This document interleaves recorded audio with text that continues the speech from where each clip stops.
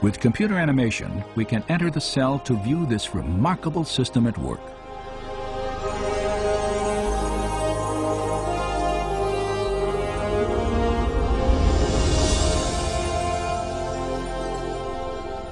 After entering the heart of the cell, we see the tightly wound strands of DNA, storehouses for the instructions necessary to build every protein in an organism.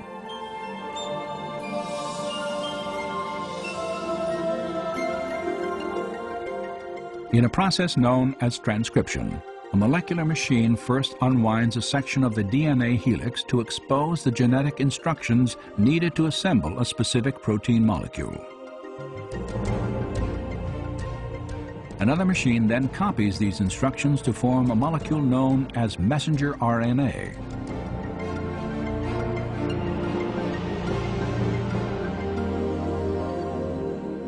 When transcription is complete, the slender RNA strand carries the genetic information through the nuclear pore complex, the gatekeeper for traffic in and out of the cell nucleus.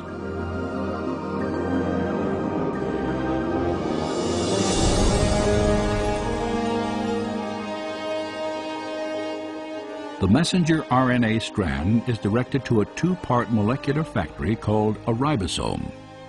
After attaching itself securely, the process of translation begins.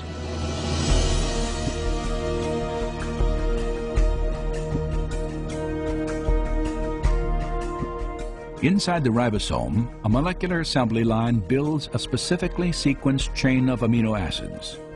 These amino acids are transported from other parts of the cell and then linked into chains often hundreds of units long. Their sequential arrangement determines the type of protein manufactured.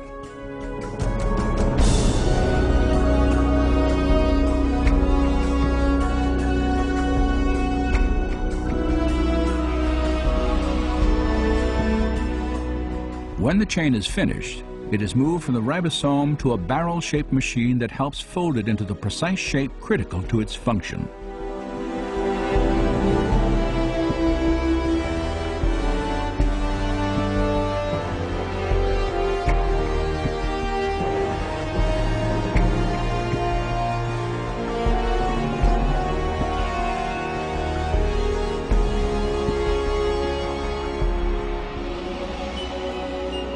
After the chain is folded into a protein, it is then released and shepherded by another molecular machine to the exact location where it is needed.